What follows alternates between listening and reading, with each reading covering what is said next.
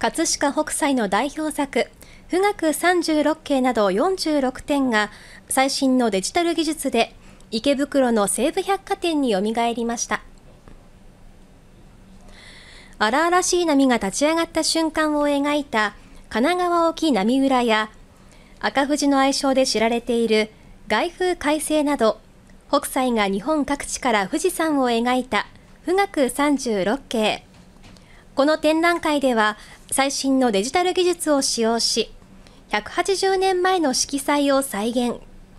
なおかつ最大 150% にデジタル拡大された複製画が展示されています。ブルーがやっぱり北斎とても綺麗なので、そこが一番やっぱり見ていて綺麗だな。この展覧会は来月6日まで開かれています。